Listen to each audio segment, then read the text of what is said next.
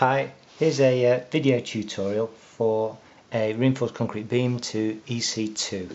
There's quite a lot of basic information which I have to present to you before I can explain how we calculate the main reinforcement for this beam. So I'll see if I can zip through this quite quickly. We have a pair of slabs, 5 metre spans, on each side of a central beam. The beam itself spans 7 metres. Beam's a downstand beam, 690mm deep by 350mm wide. The slab's 290mm thick. And if I cut a section through the whole slab, both of the slabs on each side of the beam, it would show that I have 3 beams in total supporting the slabs, and each of these beams is supported on a column. So here's the span of the slabs. What else have we got? We've got some concrete, which is 32 Newton strength, some steel, which is 500 Newton strength, cover generally, which is 45mm. We've got some typical load factors for dead and live. Dead load just comprises the slab and the beam self weight. The variable action, or the live load, I've taken as 5 kilonewtons meter squared throughout the slabs.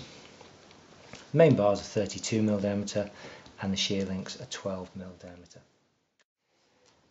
Great. Well, the first thing we want to do is carry out the calculation for the loading of the slab. We're going to consider the live load over a 5 metre strip of slab, which in turn loads the beam, and we'll consider the dead load over a similar area. Here we go. So the live load, we have variable action of 5 kilonewtons meter squared, acting over a load width of 5 meters, which is made up of 5 over 2 plus 5 over 2. And if we consider just a 1 meter length of slab, a 1 meter length of beam, then the variable action amounts to 25 kilonewtons per meter, which is 5 kilonewtons meter squared times a 5 meter load width. Great. Permanent action is pretty similar.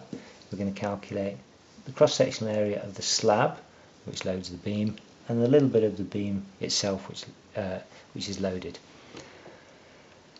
which has its own self weight.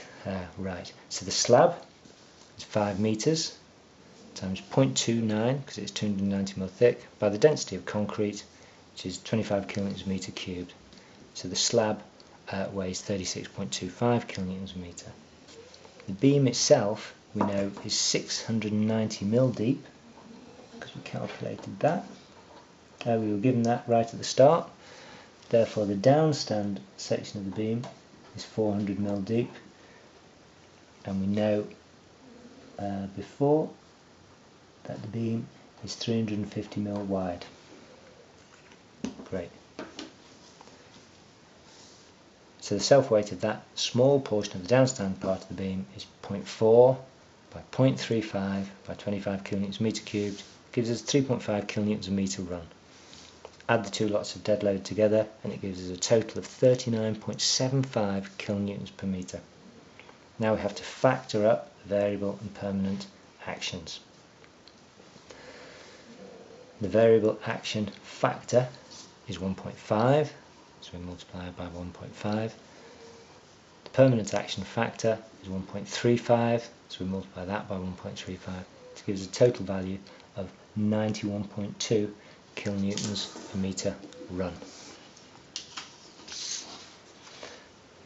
That 91.2 kilonewtons per meter run acts on the 7 meter long beam, and from this we can now calculate the bending moment in the beam. The bending moment for that UDL is WL squared over 8, and W is this. So W 91.2 times L squared 7 squared, all divided by 8. That gives me a value of 558.6 kilonewton meters. So the bending moment at mid-span of this beam is 558.6, 558. Next, what I want to do is just check the ultimate moment capacity of the beam. So what can this beam carry without making use of compression reinforcement. So it's just having tension reinforcement in the bottom, and in the compression zone it's going to make use of just the concrete.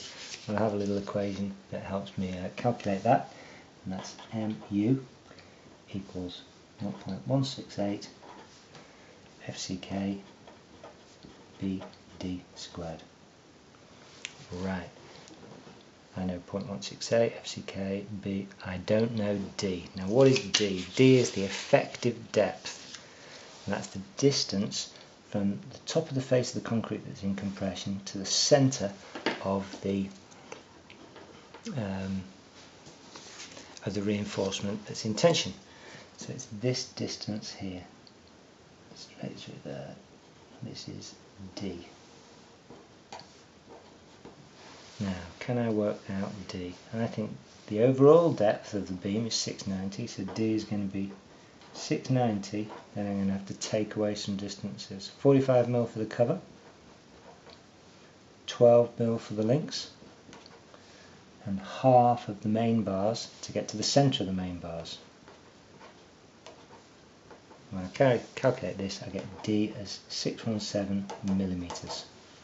That's great. And I can make use of that in my, well actually I make use of this figure of D throughout the rest of the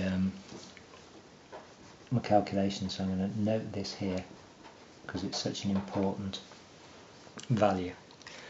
Great. So mu, now I'm going to calculate mu, so it's 0.168 times FCK, well we said at the start that this is 32 Newton concrete, times B, it's a 350 wide beam, times D squared, well we worked out D, 617, all squared. Now that's going to give me an answer in newtons and millimetres. However, I want my answer in kilonewton meters, so I'm going to divide it by 10 to the power 6, just to make the conversion for the units. That gives me an answer of 716.3 kilonewton meters. So is my ultimate moment capacity greater than my applied moment? Yeah, it is. That's good. That tells me I don't need compression reinforcement to make this beam work and to carry the applied loads. Right, next thing I want to do is I want to calculate the lever arm between the compressive stress block in the concrete and the centre of the reinforcement where the tensile forces occur. So at the centre of the reinforcement we have a tensile force, and at the top of the concrete, which is in compression, we have a compressive force. Now I'm assuming, for the sake of this example, I'm ignoring the slab on each side of the concrete beam. Now in reality this slab would make this beam a lot stronger, it would give it a much more compressive concrete to make use of, and the lever arm would be increased and its strength would increase. But just for the sake of this example, I'm just ignoring the slab on each side and I'm just considering the compressive stress block to lie within this rectangle that's 690 by 350. Normally you wouldn't do this in design, but hey, this is a tutorial. So the compressive stress block here is approximately like this. Bingo. So we end up with compressive force here, Fc, and the lever arm, Z, is the distance between Fc and Ft. It's a difficult distance to ascertain in reinforced concrete design because it varies according to the forces within the concrete section. So we're going to take a two-stage approach to working this out. And the first stage is to calculate a factor of K.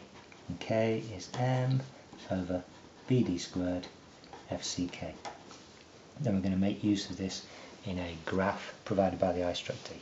So the bending moment is 558.6 times 10 to the power 6, because I'm going to convert this kilonewton meters into newton millimeters, because all along the bottom of this equation I'm going to be working in millimeters, millimeters squared, and newtons per millimeter squared. Okay, B d squared FCK. If I calculate that out, it comes to 0.131. 0.131. So this is where I make use of figure 5.5 from the IStructE manual for the design of concrete buildings to Eurocode 2. This is a great little table because it just shows a different way of carrying out calculations. You can do this by spreadsheet, you can do it by simply using an equation by computer, but hey, let's make use of a table. So on the bottom I have my K values. I have a line here which is from part of the graph which allows me to relate K values to an axis which is for Z over D. So let's do that. We have a K value of 0.131. Let's just double check that. K value is 0.131. Yep. So if I run my pencil straight up to the graph from K equals 0.131, hit the line on the graph and then run it across leftwards, that gets me a value of Z over D of 0.87. Fabulous. Let's carry on with my calcs. So I'm saying that Z over D equals 0.87. Well, that tells me that Z, which is what I'm after, is 0.87 times D. And we know D, we worked it out, so that's great.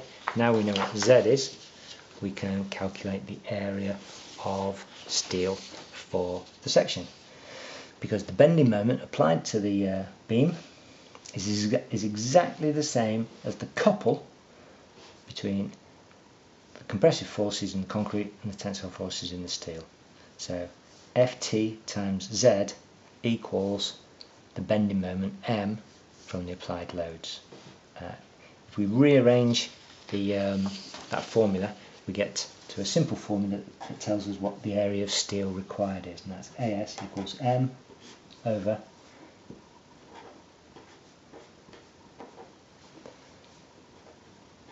.87 FYKZ. Bending moment 558.6 times 10 to the 6. Once again I'm going to convert my kilonewton meters into newton millimeters because that's the way the equation works through most simply.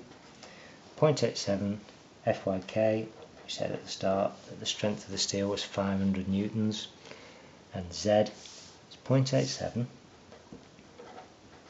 times D, and D we said is 617. Right, let's work that through, and that comes to 2393 millimeters squared. So I need to provide in my beam 2393 millimeters squared of steel in the bottom.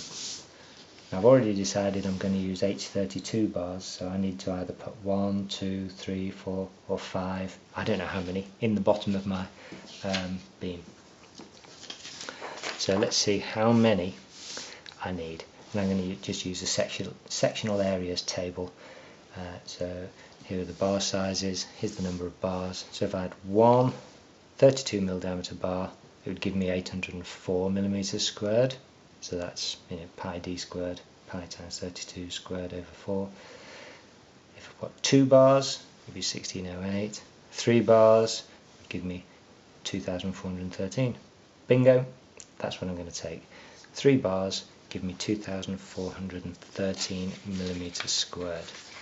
So I'm going to be sticking a 3rd bar in here. And just for completeness sake, at the end of my calcs, I'm going to say use 3H32, which give me 2413 millimeters squared of steel. And that is the end of the calculation for the main reinforcement in the beam. We also need to check shear, maximum amount of steel, minimum amount of steel, deflection, but we'll leave that for another time. Thanks for watching.